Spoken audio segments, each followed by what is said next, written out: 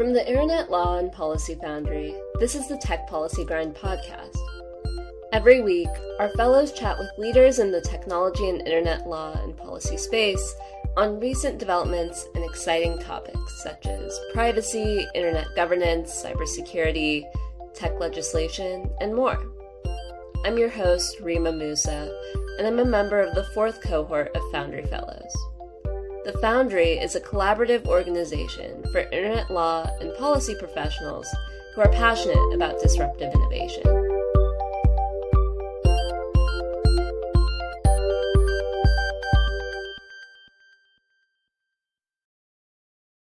Hello and welcome to Internet Law and Policy Founders discussion on privacy in the Metaverse. My name is Meri Baghdasaryan, and today I have the pleasure to moderate the discussion together with my colleague Reema Moussa. For those who don't know the Foundry, it is a collaborative organization for internet law and policy professionals who are passionate about disruptive innovation.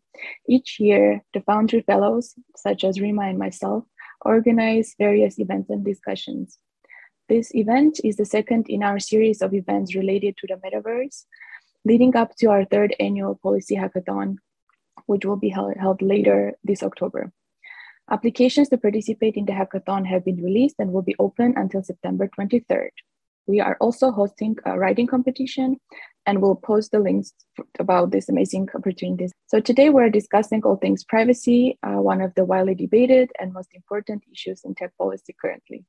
To discuss a myriad of issues around privacy in the Metaverse, we have a stellar panel of experts, namely Sasha Danielyan, who is an Associate Product Counsel at Niantic, Katitza Rodriguez, Policy Director for Global Privacy at the Electronic Frontier Foundation, and Libby Weingarten, Privacy and Cybersecurity Partner at Sonsini.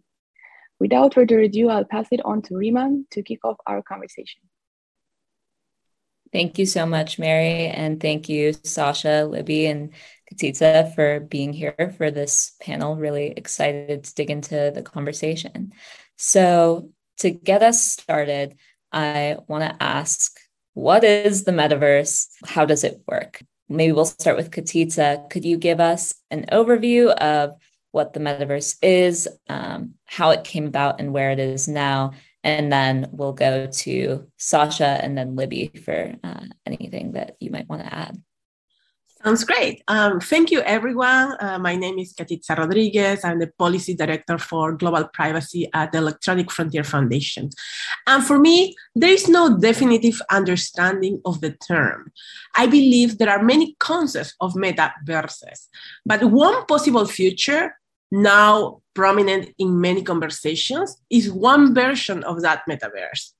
The term metaverse comes from Neal Stephenson's 1992 novel, Snow Crash, which imagined a single worldwide VR environment with its virtual reality real estate controlled by this powerful single entity, the Global Multimedia Protocol Group.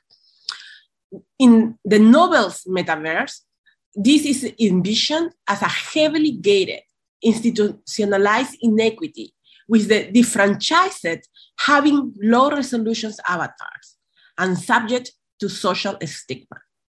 This is not the metaverse that we want to see, and it doesn't need to be. I refuse to follow dystopias. I believe we can build upon the interesting ideas that have come before us to have a more diverse metaverse and inclusive metaverse. I strongly believe there is no need to be a single metaverse, nor that any metaverse needs to be owned or controlled by a single entity. Indeed, one way to think of the metaverse is a generic term for the space in which a vast array of different decentralized and interoperable VR and augmented reality services exist and interact.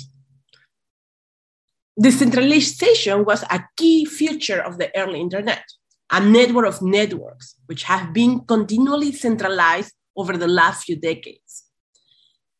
We have seen problems with single point of control or single point of failures. A walled garden that seriously enforces its envisioned environment may be attractive to some stakeholders. but it's best to have a choice and be able to move freely between the environments you visit. We don't want to be locked out or locked in. We can instead imagine a world of words, like the internet network of networks, that allows anyone at any point to interact effectively and with their users intact. Interoperability will be key, for example, allowing you to keep a consistent avatar across all your different platforms for each way you want to present, which is subject to your own control and not tied to a single provider. Interoperability enables competition so users can effectively decide what environment works best for them. I think it's important that when we talk about the metaverses or the interoperable metaverses, we could keep thinking on nurturing the grassroots, right respecting technology being developed today. And governments need to pay more attention to big tech companies so they don't take all over all the competitors before other companies have a chance to develop right respecting technology to dominant surveillance-driven platforms. That's all. Thank you.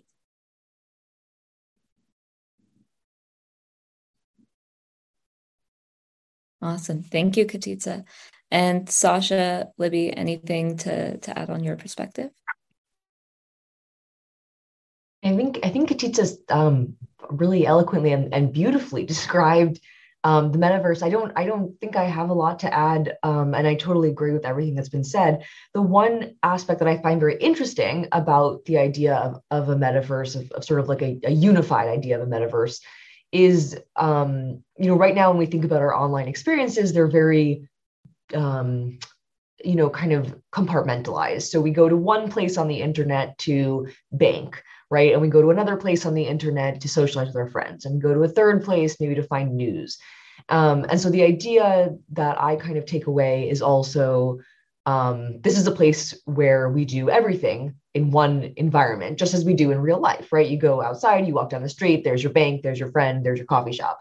And so it's not only kind of making the things that we do online virtual, but also creating a space where all of those things are present at once, which I think presents actually interesting privacy issues and interesting expectations of consumers and players in this world as they sort of navigate the different kind of contexts that they're operating in. I totally agree with what Libby and Katitza said. One sort of small point I wanted to make is the short answer really is we don't know what the metaverse is because we haven't really built it yet. So far we have these seeds that we're imagining will blossom into some sort of a tree, but a lot of it is what we make of it and how we decide on both on policy front and the technology front. How is it going to look like? And this is what makes it exciting and or terrifying, depending who you ask. So that I just wanted to make that clear. Yeah, we have an idea of what it could be. We don't know yet, really, because it doesn't exist yet. I just for a second, as I was mulling this over, I thought that we probably know more about black holes than we do about the metaverse, even though we haven't seen one. So this is something to just kind of think about, that there's still time to define, just like at the days of the early internet, we defined sort of the principles and the ideas, the philosophy behind it. I think this is a good time to think about these things now and to have those conversations now, as opposed to just defaulting to what the internet currently is, which is very different from what the internet was in the 90s, let's say. Thank you so much for sharing your ideas around the metaverse. We had an event last week that discussed what is metaverse in general, and also all the speakers shared very different understandings around what it means and how it came about and where we want to take it. But now, turning to more legal issues around the metaverse, we'll turn to Libby. And the question is, what kinds of legal frameworks or issues do you think are relevant to the metaverse and its implications? Well, that's a very broad question. I mean, in general, every legal framework that we expect to apply online should theoretically apply, in the metaverse. I think that, obviously my expertise, I practice in the privacy space. We're kind of, I think, framing the discussion around privacy. If we kind of focus that way, it's an interesting question, because I think there's two aspects to think about. One is, okay, so we have a set of, privacy laws and regulations that already apply to various sectors, at least if we're thinking about the US, right, to start. And then there are global privacy laws that apply. And the laws that exist right now, don't really, I don't know if they necessarily fully don't contemplate the idea of a metaverse. I think that they're built to be flexible or have intentions to be flexible. But I think it's, I think Sasha made this point, but like, it's difficult to say what's going to apply because we have no idea really what the metaverse is going to look like when and if it kind of comes to fruition in a way that we're all fluent with at the time. But in the US, one of the things that sort of strikes me as challenging is kind of going back actually to what I was saying earlier, is that this is going to be perhaps, one environment that deals with a number of different sectors. And the way the US generally thinks about privacy today, and like huge asterisk, like there's a lot of stuff coming down the pike, like who knows if we'll be having the same conversation a year or two from now. But right now, the US treats, privacy generally as sector specific. So, financial privacy regulations, health privacy regulations, children's privacy regulations. And I think it becomes challenging to apply those legal frameworks when the kind of boundaries around those worlds or around that data is removed.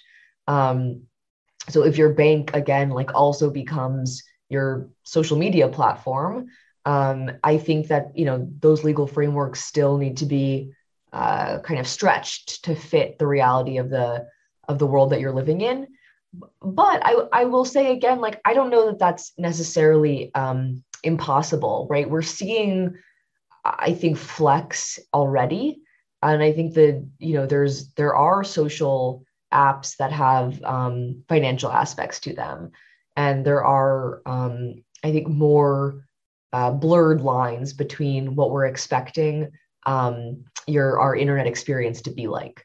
And I think that's just kind of a pathway to what this broader expectation is of kind of a virtual experience. So I know that's not like fully answering your direct question, but I think the reality is like there's nothing special about the metaverse when it comes to applying privacy laws.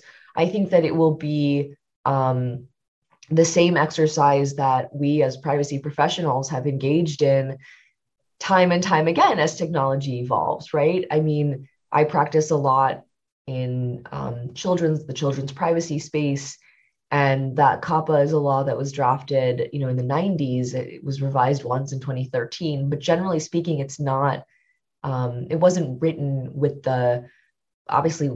social media today in mind, or the way that kids interact with the internet. That doesn't mean that the legal framework needs to be changed or that it doesn't apply today, but it constantly needs kind of reinterpretation and updated guidance. And I think that that's just kind of going to continue as technology shifts and our virtual worlds become more rich. Awesome. Thank you. And Sasha, Katitza, do you have anything to add on that? I could add a little bit more on some aspects. I agree with Libby that, there are many aspects. Well, I probably prefer to talk about extended reality than metaverse, because metaverse could be very wide and can include NFTs and other issues. But still, we don't have all the technology, but I think many of the laws that already exist will be applicable to many aspects on the metaverse, like data protection, collection of personal data, will be part of that debate. In Europe, the GDPR, but there will be new challenges. For instance, all the collection of the inferences of your data coming from your data, from your biometrics, from your eyes, from your bodies, you know, and whether that is considered biometric under the law or not, or whether what should be, even if it's not, the level of the highest level of protection of that data. What should be the level of protection of this type of data? And there are many of these legal questions that will need to be popped up as technology evolve. But one of the topics that I personally have been analyzing and that I'm passionate about is the government use of government surveillance in the context of extended reality. And it's another aspect of privacy vis-a-vis the government, which is related also to consumer privacy, because the more companies collect data about users, the more information is available to governments. So in this context of government surveillance, right now, with the different devices that already exist, and I'm talking about just traditional phone, tablets, laptops, and more, are becoming smart, are becoming connected. We are already face a golden age of surveillance with all Internet of Things and wearable devices who are also doing egocentric collection of data of your body. The sensors are not looking at what you see, but they are looking at you, at your heartbeats, at your eyes, at your body reactions to stimuli. And not only the reactions that you do voluntarily, unconsciously, but also these unconscious voluntary reactions to the body. And so, but I do believe that extended reality holds the potential to take that to the next level in terms of intrusive surveillance. Developers have envisioned VR environments that provide, and it's great, don't get me wrong, I love VR and I really hooked into being in these worlds, but they provide, for instance, a photorealistic model of your home. And so you can invite your VR users over what to look, how your living room will look like. And so they create a 3D model of your home, and it will be like a real 3D representation of your home with whatever is inside your living room, your books or whatever you left there, how organized is, how disorganized is. And they will use it for good things. You can invite a friend who is distance to teleport on your home, and you can play games, or you can do things, and that's one of the aspects. But unlike your real life living room, all the details of your private space will be recorded, will be digitalized, and transferred to another person over the wire. So from a government surveillance perspective, if we don't have the strong protections, each of these bits can be intercepted or stored for later analysis. So we need strong, sufficient details. This contains a record of your books on your, like our 3D map of our home will record what books I have on my shelf, which papers or documents I'm signing on my coffee table, which art I have on my walls. A search that mimics the police in your home without even the necessary notice that come from police officers knocking on your door. So they can just teletransport, that they can see, have access, but police will knock at your door and tell you, this is a warrant. That's why we must ensure a future where government still needs a warrant to look into your virtual home, regardless of where the data is stored. And that's important, not because it's just your digital representation of your home. This needs to have a lower level of protection. And that's one key thing. When we talk about, and that's why I like to talk more about augmented reality or XR, VR, because each of them have different legal implications, and even within them, different apps with different legal and policy implications. But when we talk about AR, AR also has some risk when it comes to government surveillance. As you know, augmented reality will become, and smart glasses, especially if they become popular, will become part of interaction as you walk down a public street. And many visions of AR include tools to get visual, audio, and spatial mapping of everything around you. It's like creating a life map of all the places where you go. If this becomes very popular, and we have some examples like Pokemon Go, etc., but if everyone's using their smart glasses and digitalizing not only public spaces, but semi-public spaces too, or even at your home, you can imagine a public event, perhaps a political rally or a protest, when dozens or maybe hundreds of AR glasses are there in the crowd. And if this data is stored, it creates a time machine for the police to be able to access it. So the authorities could take all the data and put themselves in the crowd, looking around at who is in that protest in that moment.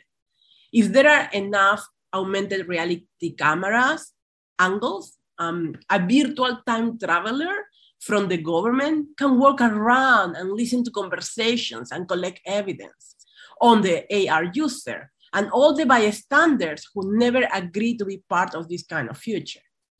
So it's important to start thinking on this aspect of privacy as equal as other aspects that are also very important in the discussion.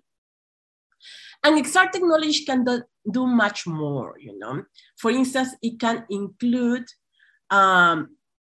deeply biometric information collection for your body. There is discussion whether it's biometric or not, but it's data that reveals, data that comes from your eyes, your bodies, your heartbeats, and the inferences that it reveals.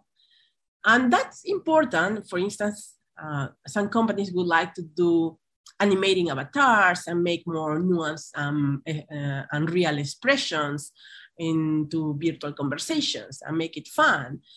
But it can also, and I like to think how the government will think on these issues, it can be used to speculate about your state of mind too.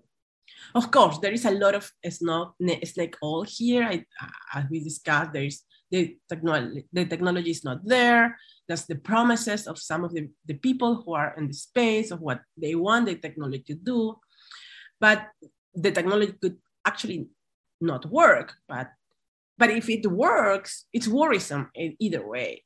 If it does learn about your innate feelings, your predictions, even before you are conscious about that, it's a huge invasion of privacy that can force you to testify against yourself and against your will.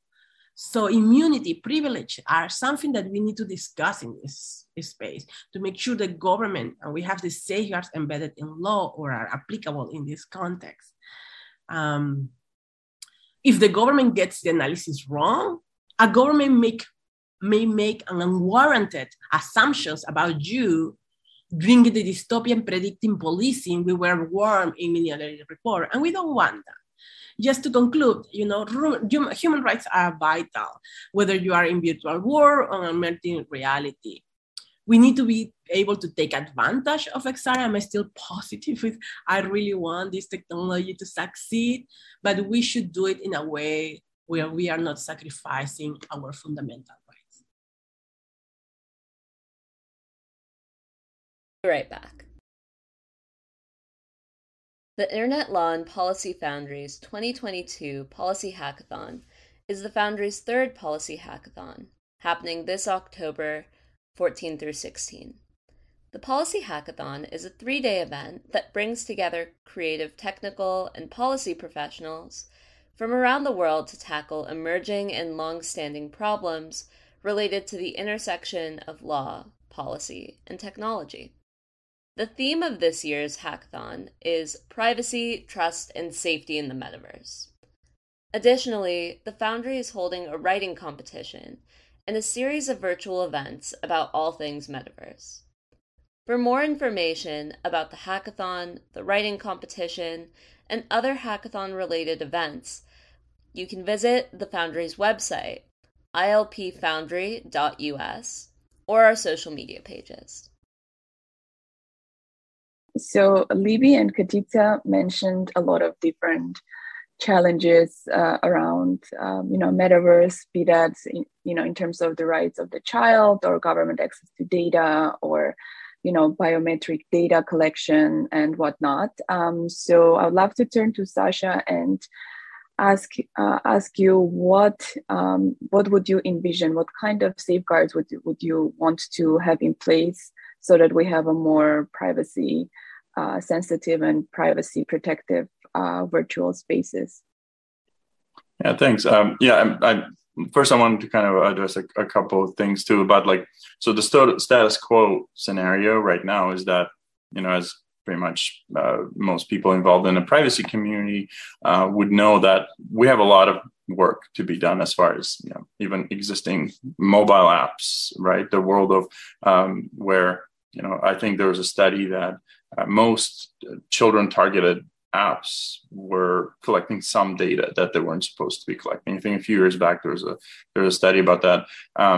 My point is that in the current status quo, there's a lot of unsolved issues about the notice and consent, and I think it would be not wise to transfer, to kind of take those frameworks and to keep running with them in the metaverse or whatever that means, right? So whether it's in VR, AR, XR, etc. So it's kind of that's about the status quo at that point. A more hopeful scenario, I think, is where we can view these discussions about what metaverse looks like and what it can be to serve as a catalyst for us to envision what kind of things we want to see, as far as regulations and laws, because the law is always behind technology. And so by having these discussions, maybe that will catalyze the laws to catch up more, as we've seen, with the Age Appropriate Design Act. So AADC is a UK law that, had it not been for some privacy violations of some companies prior, it probably wouldn't have taken effect. So there's a catch-up effect, and so unfortunately, it takes us to break things, to fix them later with regulations. But to answer your question about what sort of technologies, perhaps privacy-enhancing technologies, we can use, I think. Well, first of all, we have to. What's the kind of technical and legal framework with which we approach building these systems, right? Are we going to emphasize privacy by design? Are we going to be as diligent as some players in the tech space are about it?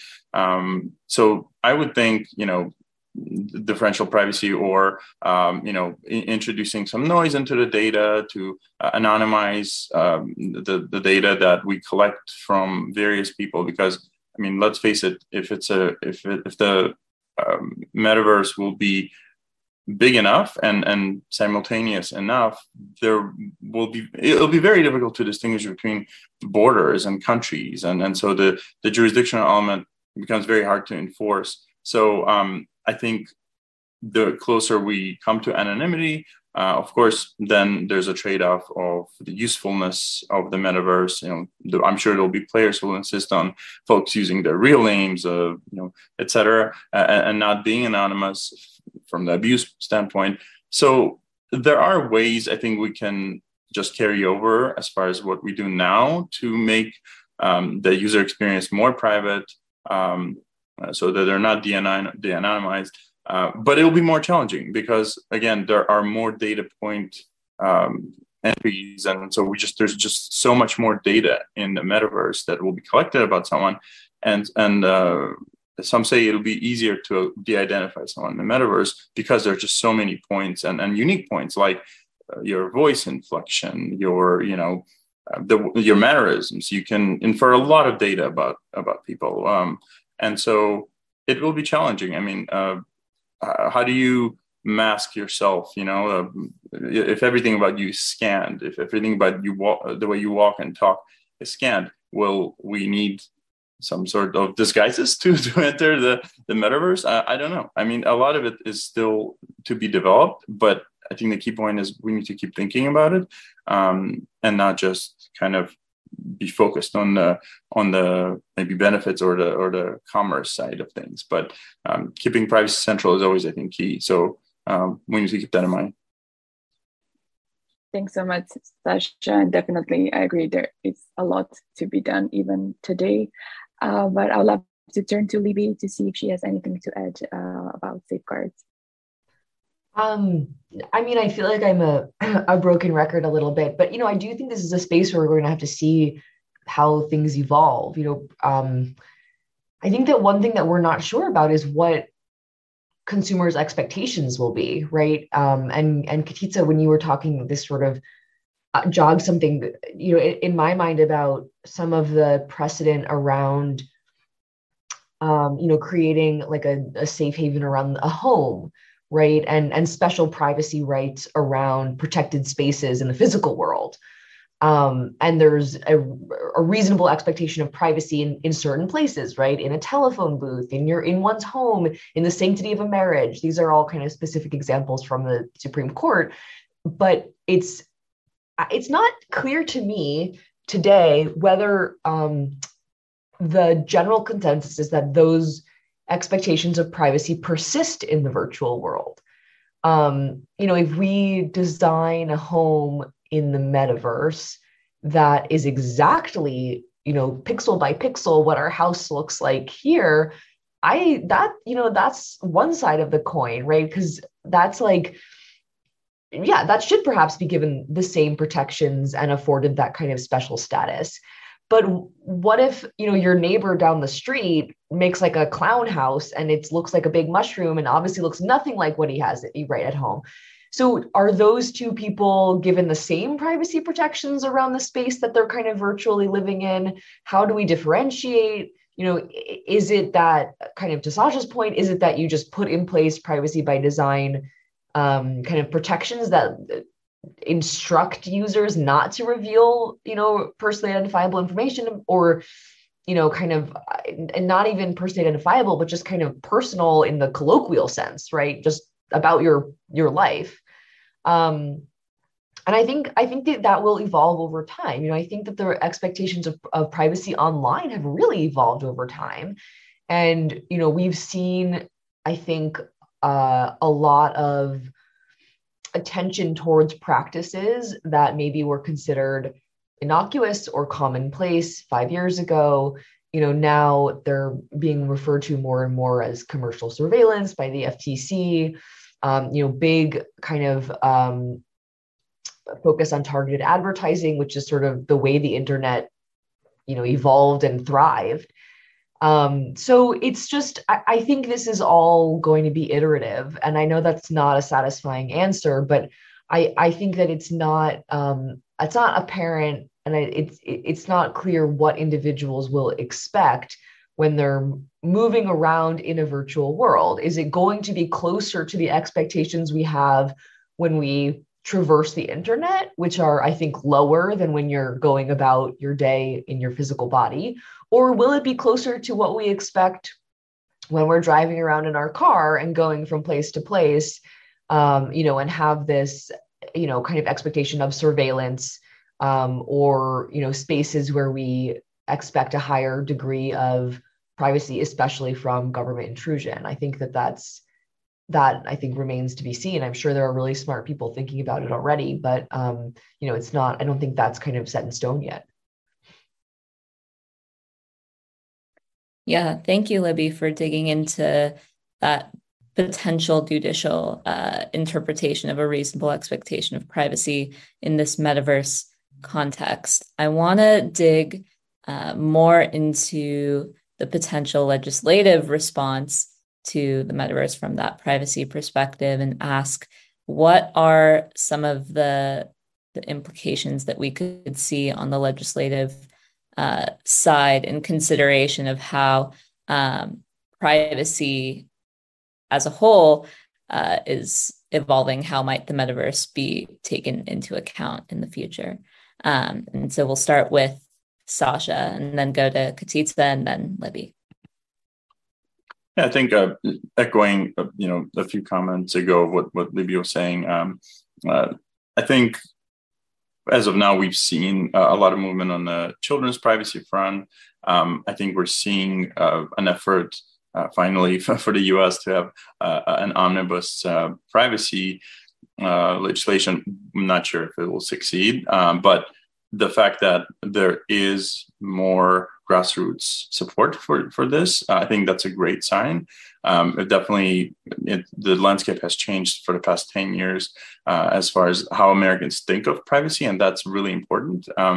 So I think a lot of things as of right now, in the US at least, it's just following the California example. So you see laws that are focused on biometric privacy, laws that are mostly also consumer focused, some of them weaker than the California, some of them have different aspects of it.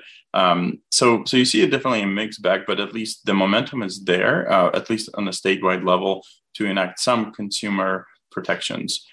As far as how that will affect the metaverse, I think it will in a way, because if you have stronger protections and consumers know about their rights to delete, rights to correct, right to know, that mindset, I think that building the sort of the soft power to know that you have those rights is really important, because then back to Libby's point, that consumer expectations are being shaped right now as far as how we use websites and apps. So it matters a lot, and I think indirectly it will affect the metaverse in the future. But the momentum, I think, is there, at least on a statewide level, and now federally too. I am excited, but personally, because of child privacy is really important to me, and I think it's great as far as what we're doing, like the Illinois, the BIPA, the biometrics law. It's very important. A lot of other states are looking at it. And I think also because we're a more connected world, we're seeing the downfalls. So we're seeing the bad case scenarios around the world where surveillance is state-based. It's not just, commercial surveillance. And we're seeing those dangers. And I think that's motivating some of the impetus for change too. So I think it's good. I think we're more tuned into the Black Mirror scenarios of what not having privacy can look like, and that I think is a big driver too of legislative change. So I'm excited about the regulations in the U.S. With social media, so people are becoming more conscious over their privacy and should be able to choose which companies they trust with their information, especially information as sensitive as the data collected by the XR headsets that will need it for the metaverse. Companies should recognize these responsibilities inherently in this egocentric collection of this very sensitive data, and that they must be held accountable for actions that break that trust. And I think whatever legislation will come, I think at the core of it, and I hope, will be the strong protection for these biometric inferences, and to ensure that the data is not used to harm individuals, against myself, to discriminate me, to use my data for other company to use it against me. And so we want the data for benefit of society, for benefit of ourselves. If these wearables or XR headsets are telling me things about my health that are good for me, that's great. But if then they're using it for other purposes that are not for my benefit, then that shouldn't happen, or that should happen in a way that it's with due process and safeguards to ensure that that data is not abused and that data won't hurt the user. And it's very hard to talk in a very general terms, not only because of the different applications and different business models, but also because application of privacy principles in a specific context are challenging too and complex.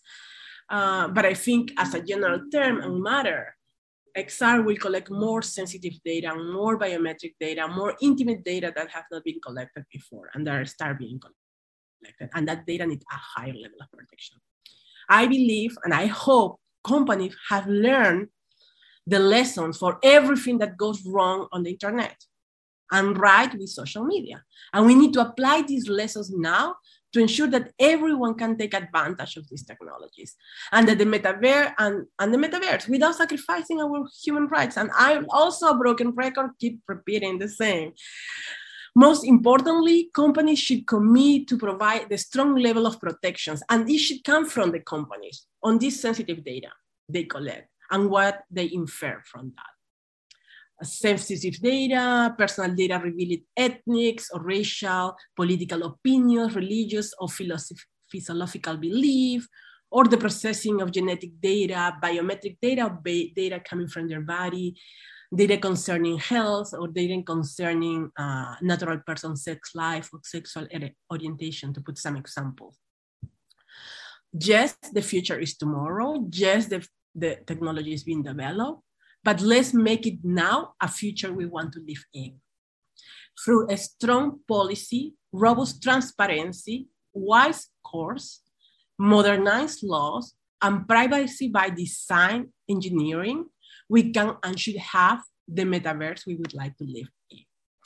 Last year, on December 10, International Human Rights Day, EFF and Access Now, another international organization, issued a little of recommendations about human rights in the metaverse. And we made recommendations also for investors. And we asked investors to start evaluating their portfolios to determine whether they may be investing in XR technologies and use their leverage to ensure that those portfolios, companies, adhere to human rights standards in the development and deployment of XR. And we have many others on there. You can check it out on the website. But we also call on companies to publicly pledge to require governments to get the necessary legal process to access data, to notify users when allowed by law, regularly publish transparency reports, utilize encryption without backdoors, and fight to limit data that can be accessed to what is necessary, adequate, and proportionate. And we want companies to pledge that and say, this, I will stand on privacy. Privacy is my mark, is my competitive advantage. And I will show it by concretely defending privacy in courts, defending privacy in Congress, and instead of anti-privacy legislation or other anti-privacy moves. There you can see more on our website, but thank you for the opportunity to share my views. Thank you, Katitza. And Libby, anything to add before we move on to our last question of the moderated portion of the discussion? I will just very, very quickly add my perhaps cynical thoughts, which is I actually don't think that legislation is going to address what we're talking about today. I think that legislation moves at a snail's pace and is reactive. That's just sort of the reality that we're living in. And I think there is, a concerted and strong effort for federal privacy legislation right now. I'm not entirely hopeful that that's going to get necessarily the traction that it needs to become law.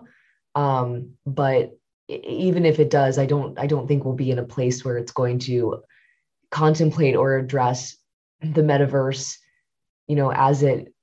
as it exists kind of in our heads. And then once it's actually a reality, I think there's way too many moving pieces for the pace that legislation moves at. So I think it will have to be addressed through, interpretation, guidance, and enforcement.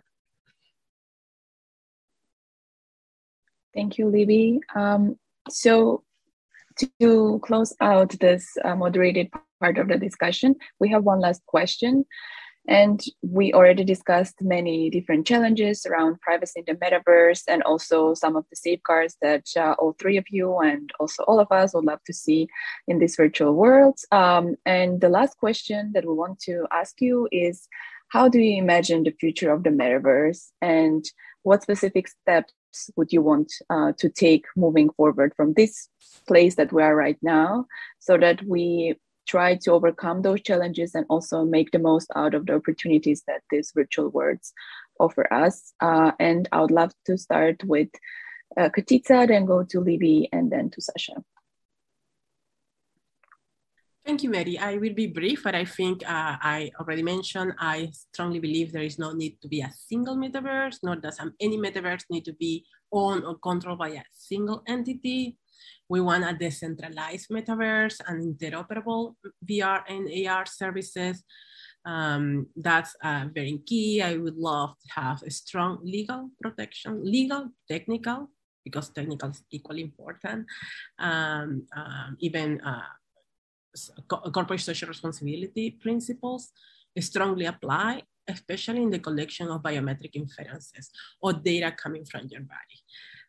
I think that ignoring that will create even more harms that happen with social media. And I think that ignoring that or trying to minimize its risk, it won't be productive going forward for the development of Metaverse. I think this is one of the crucial things.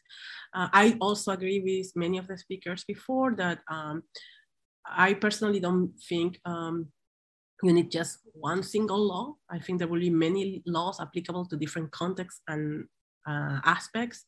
Metaverse is a very vague term, so legislating metaverse for me doesn't make sense. There will be, for instance, some of the XR technology is very similar to virtual assistants and some wearable devices. And so just having like a single kind of type of technology regulated, I don't know if that makes sense not from a civil society perspective, just from a drafting legislation perspective, you know? And so I think doing it in the United States, I came from other countries. So the United States is one of the few countries in the world who does not have a federal or comprehensive data protection legislation. There are more than 100 countries who have one. Even my country in Peru have one. And so I grew up comparing data protection laws. The courts, constitutional courts have developed the right for many years. So for me, it's very difficult to understand that we are still discussing about drafting one. But I think that should be a given. And well, we don't know if necessarily will be a good data protection law or not, and I hope the US can do that and can get some of the legislation. I don't think the data protection law will fix all the problems.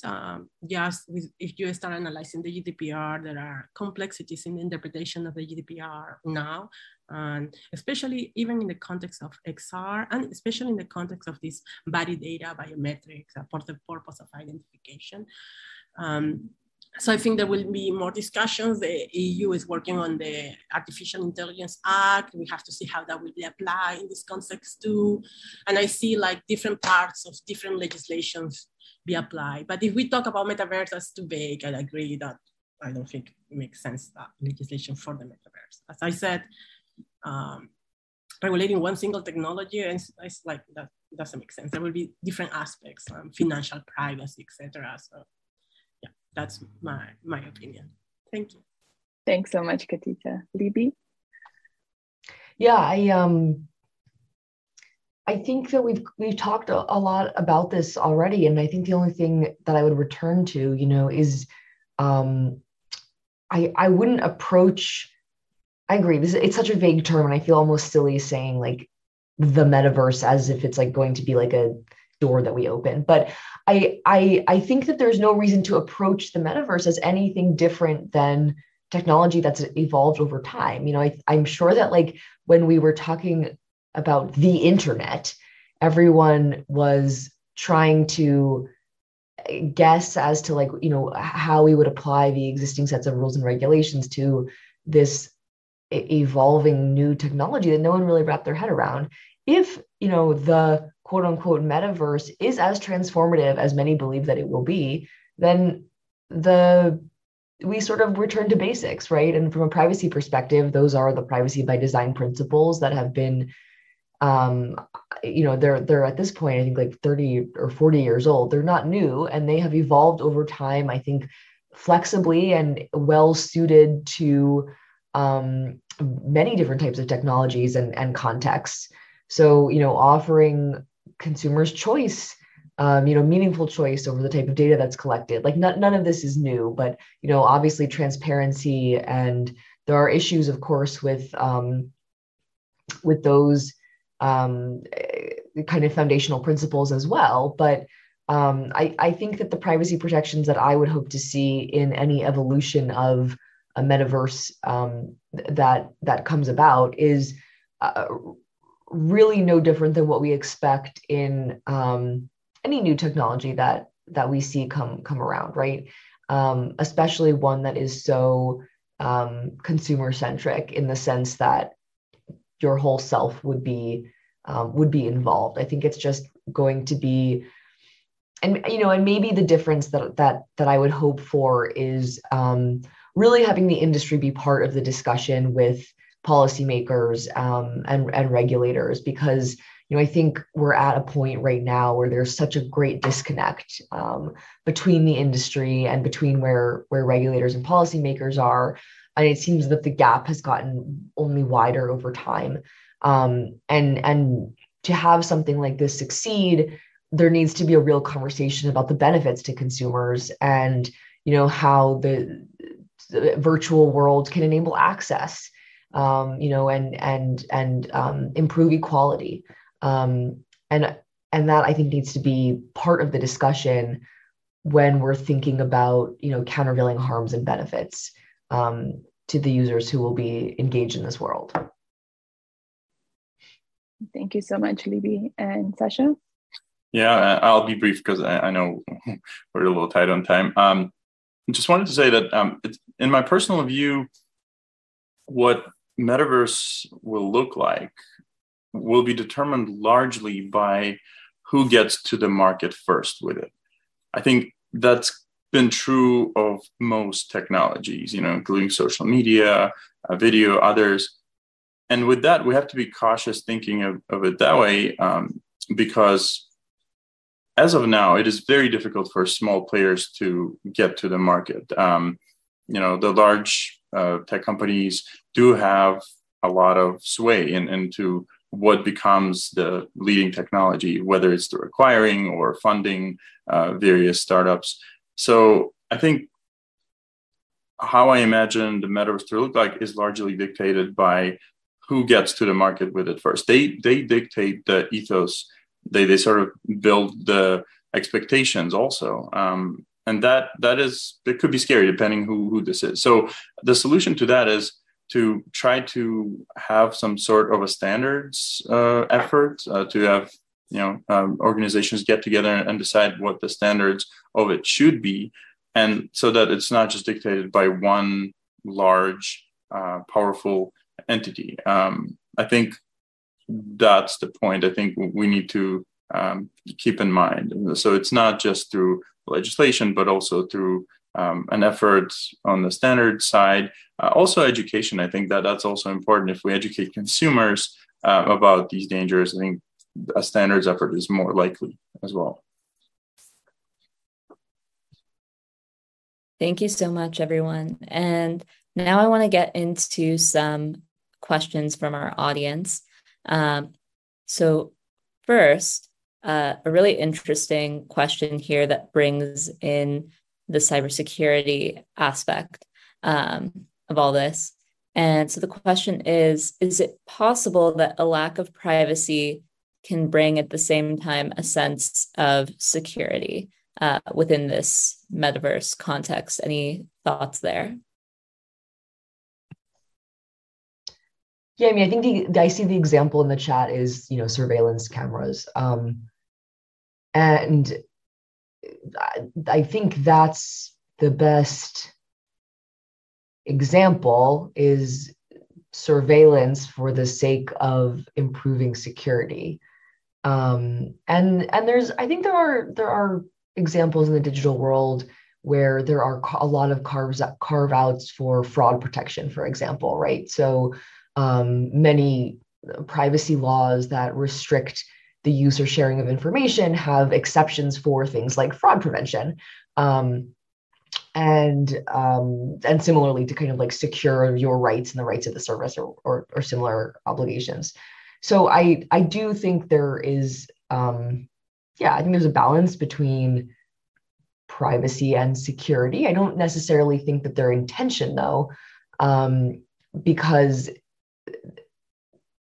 I think the way that I see that type of security is different than what we generally think of as, like a cybersecurity program, which generally doesn't need to compromise privacy with, strong technical and administrative safeguards. So I think I take the premise. I'm not sure there's a direct conflict other than like perhaps some, narrow cases. Katitza, please go ahead. Oh, you're muted. Thank you for the reminder. I agree that privacy and security does not need to be in conflict. But having a lot of cameras out in the city and live in a society where you are constantly surveilled and the data is centralized and someone can remote go to that database, it's creating a time machine of real surveillance in real time that will be more broader than just cameras in the streets. I think that creating that database creates a lot of security risks for people who can access that data and can use it in different ways. Security becomes like a honeypot for law enforcement to have access to that data. So there could be risk. And doesn't mean we don't need to have AR or smart glasses. We just need to think about how to do it in a way that does not create these harms. And I think the conversation is still very early. There are conversations even about notification to users that you are being recorded, for example.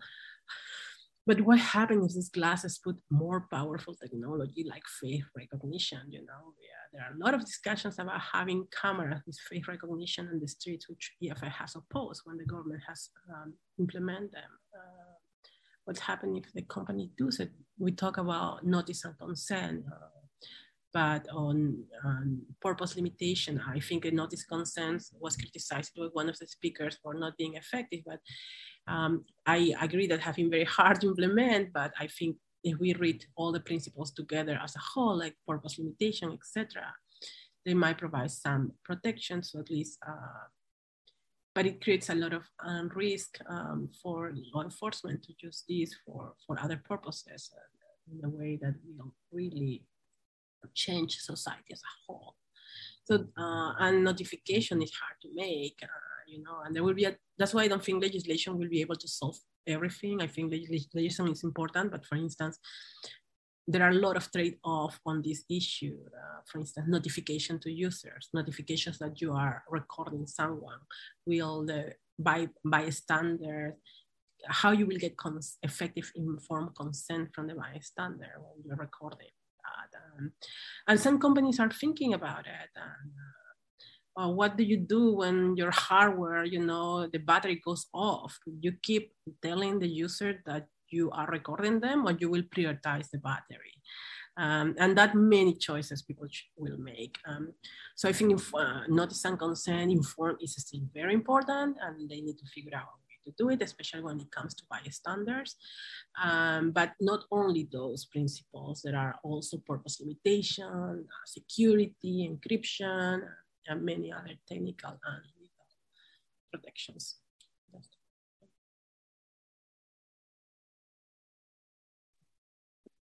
Great. So for our last audience question, I want to take us to a practical note. So this question is, what can individuals using AR, extended reality, or VR technologies do in their personal lives to protect their own data? And maybe this can be like a 30-second rapid fire from each of you before we close out.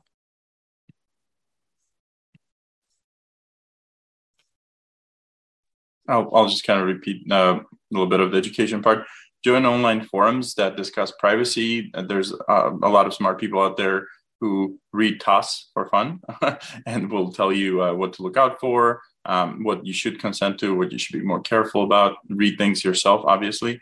I think being more proactive about your own privacy will go a long way.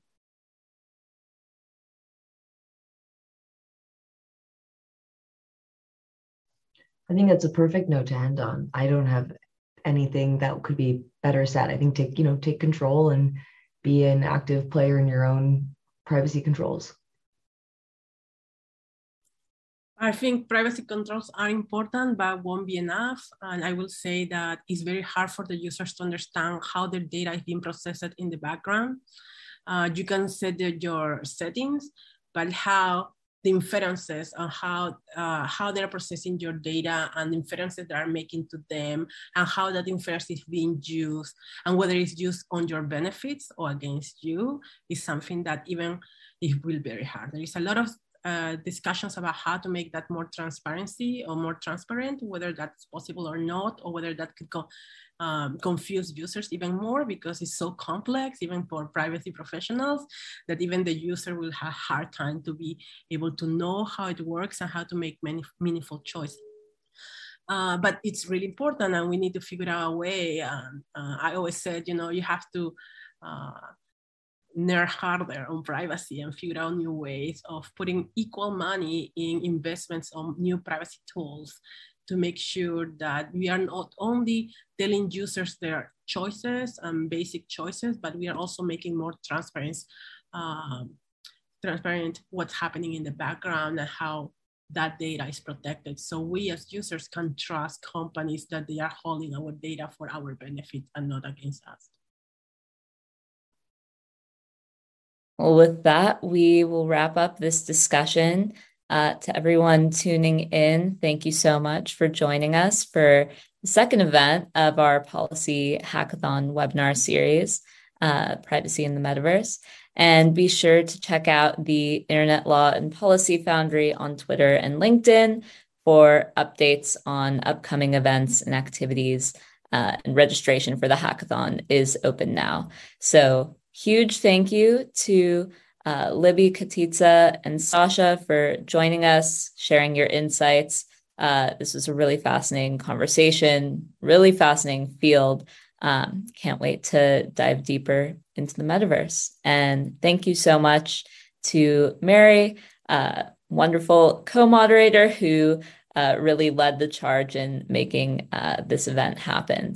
Thanks, everyone. Thanks, guys. Thank you so much. Thanks, everyone.